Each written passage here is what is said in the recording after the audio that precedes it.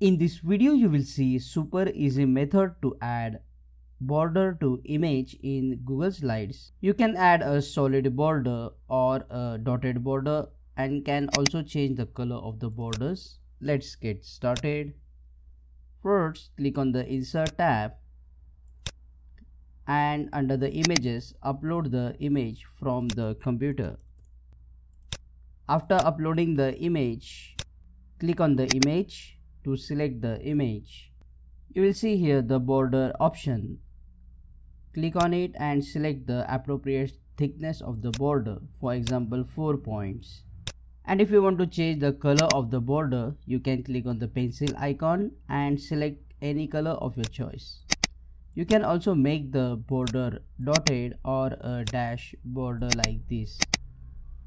Now check out these useful videos shown on screen related to Google Slides.